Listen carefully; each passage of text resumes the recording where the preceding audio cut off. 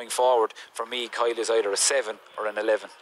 Okay, well, obviously the rules have come up time and time again, particularly the new advantage rule that's kicked in. But is there more of an issue with the way the game is being played and is being refereed than just the new rules? Yeah, so look, Joanne, there's been a lot of talk about the rules, right? And as tends to happen with these things, everything gets thrown into the one pot. But I think you need to separate it out from the advantage conversation, right? I just think that was a bad call by the association and needs to be looked at.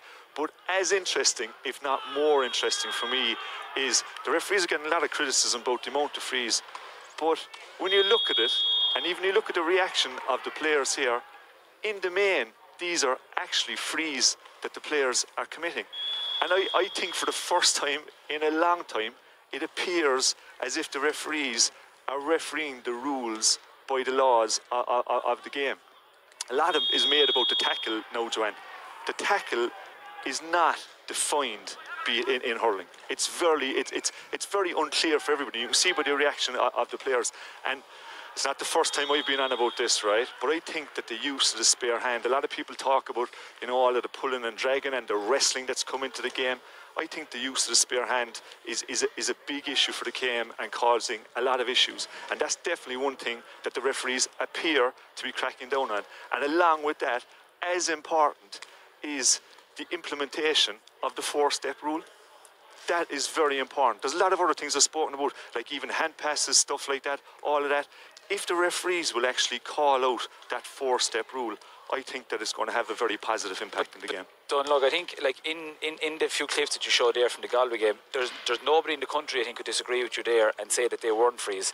But if you look at the way the games were refereed 2 weekends ago, I suppose, you know, we say they let the play go, right? But sure, if it's a free, it's a free. But I think that game was definitely refereed a small bit more stricter than 2 weekends ago, in my opinion. And you're right, the use of the spare hand is a problem. But I suppose there's a difference here. So if somebody grabs somebody's hand and doesn't allow them release the ball, that's a free. But I mean, what else you do with the spare hand if someone is running at you? But like, where's that in the rules? And we're all for a free-flowing game, and we all love to see the game free-flowing.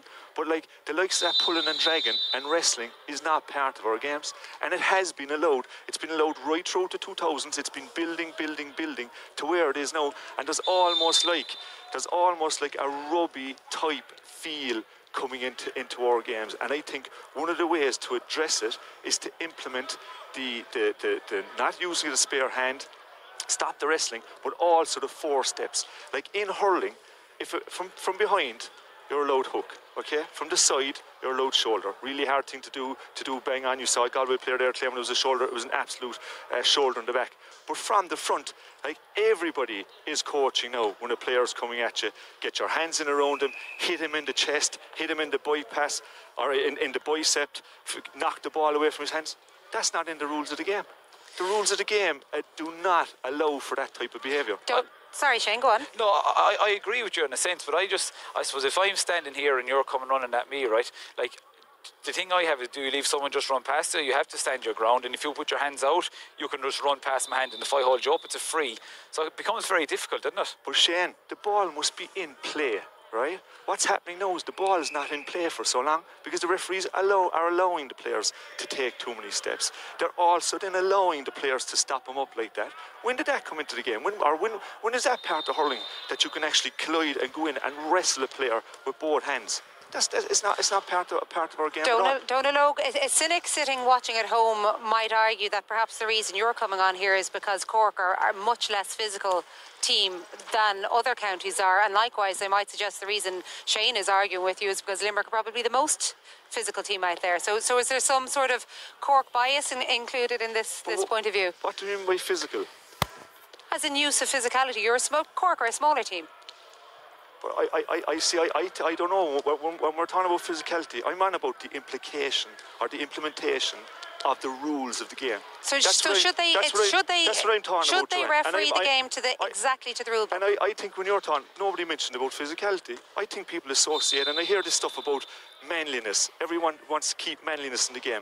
There's nothing manly about pulling a jersey. There's nothing manly about shouldering someone into the chest. There's nothing manly about wrestling, right? There's loads of other manly aspects to the game, and I think we're getting it mixed up. What I'm actually on about is the implementation of the rules and the need for the referees to actually referee the rules as they're laid out currently in the rule book.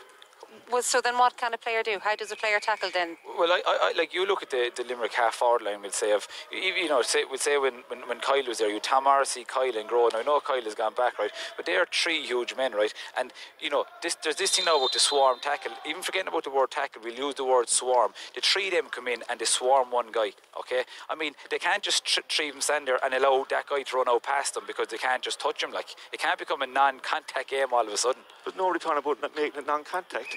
When a player has the ball, he's meant to avoid the tackler. The way you tackle in hurling, by the rules, is you wait until the player throws the ball back up. That's why the four-step rule is there. And I think if that's implemented, you'll see more and more players playing the game the way it was intended, that when the ball is back in play, you'll see them trying to grab the ball with their hands, you'll see them trying to flick it away, and so on and so on. But my main point is, I think that's been a very interesting development, and I think there's one aspect that's helping it. I do think the lack of crowds is helping the referees, right? Because we all know the pressure that the crowd can bring and bring to bear on the referees, and it'll be very interesting. Have the referees the guts to see this through for the summer? That seems to be a common theme and question that is asked when we're in our